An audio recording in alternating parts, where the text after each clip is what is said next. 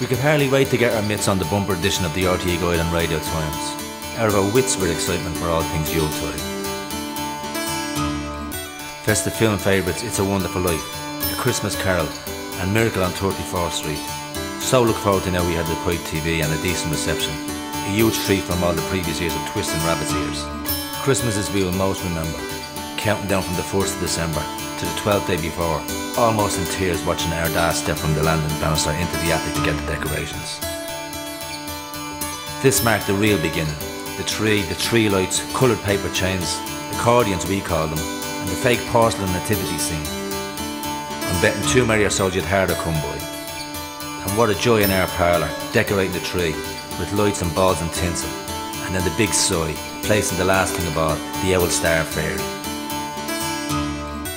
And how that parlour room, glowing fairy light bright, sparkled with such a magical ambience.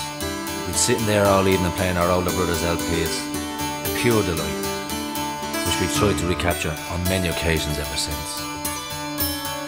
On Christmas Eve, me dad and Tub and Polly, our partner Mick, would go down the road to get the drink in, returning with a trolley load from the supermarket.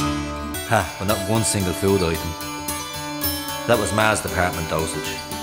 On top of the list, the fresh ham and turkey from Doyle's, and then to Powers for all the other messages, to please himself and the gang of us. Just our usual old toil. But there was never a facing her, nor did she ever get fed up. She let us help with the pudding, adding the dried mixed fruit and spices and tablespoons of golden syrup, and of course the all-important Guinness stout. And there was always a little bit left over in the bottle, and she'd let me finish off the drains. Can my overconsumption nowadays be whittled down to so small a sup of the flame? All complete with the turkey basted, silver foiled and in the oven on low below, and the ham and pudding slowly on the boil above. Great days, but sadly no more letters up the chimney for us two, or setting out milk and biscuits for the jolly, white-bearded man of love. But the memory of us delirious as we were forced upstairs to bed, and hurrying on the morrow to discover what we'd got, will always have me wishing it was still reindeer hooves we were imagining overhead, and not the loss of innocence when we discovered it was not.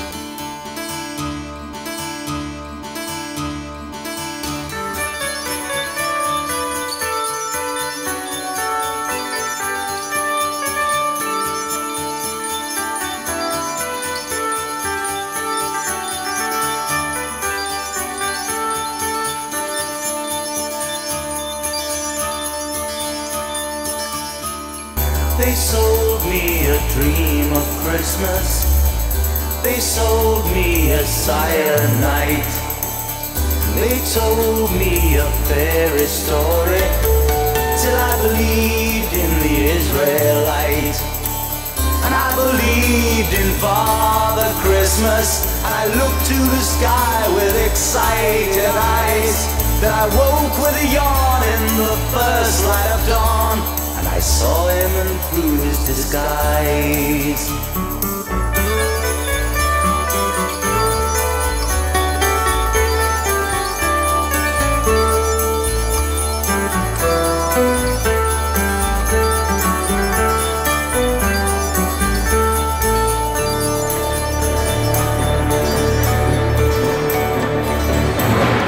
I wish you a hopeful Christmas. I wish you a brave new year. All anguish, pain and sadness, leave your heart and let your road be clear. They said there'd be snow at Christmas. They said there'd be peace on earth.